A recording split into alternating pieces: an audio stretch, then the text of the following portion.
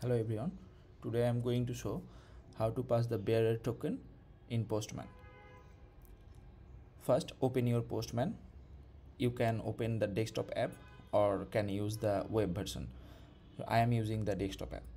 And then first paste your or write here your API endpoint and then select the type. This is a post type endpoint.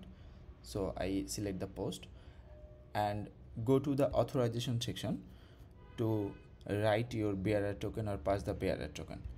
Select from auth type and select the bearer token and you will find a input here.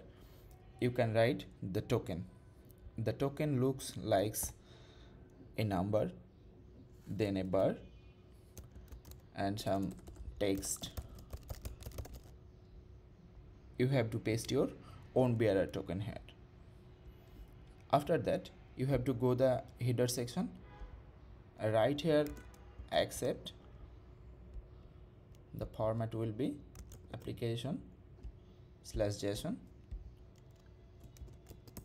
and right here content type, it will be application/JSON.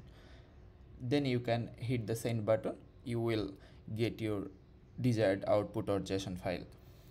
If you are still confused, then I have attached a blog link. You may check it. Thank you.